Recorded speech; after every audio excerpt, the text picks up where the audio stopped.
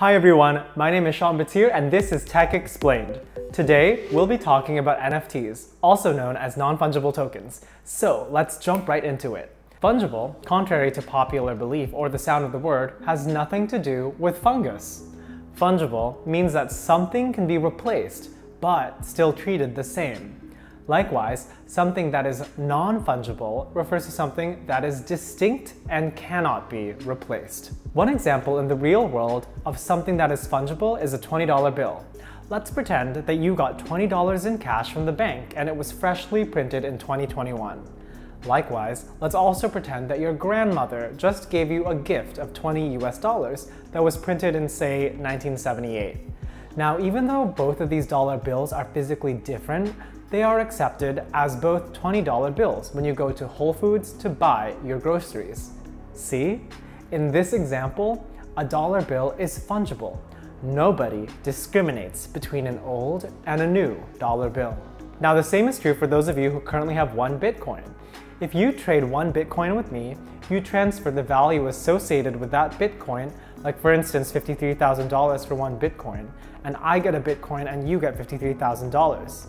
While they may have been mined at different times, the value is the same, and so they can replace each other.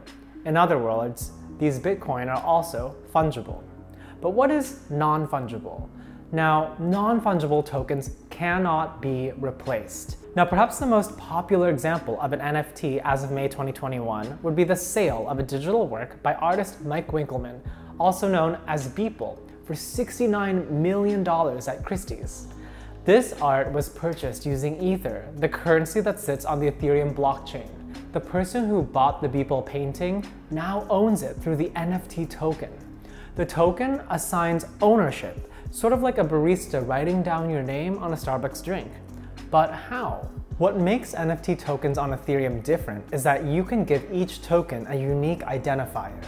This is like a name on your Starbucks drink. That unique identifier, or name, is the metadata.